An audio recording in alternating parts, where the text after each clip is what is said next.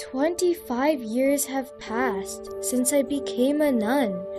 During this period, my mind has not achieved any meditative happiness at all.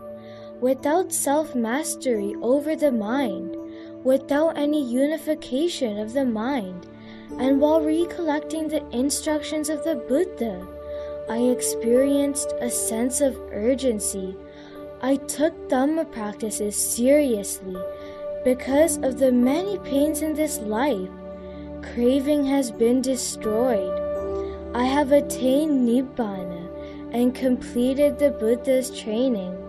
Today is the 7th day since my craving has dried up.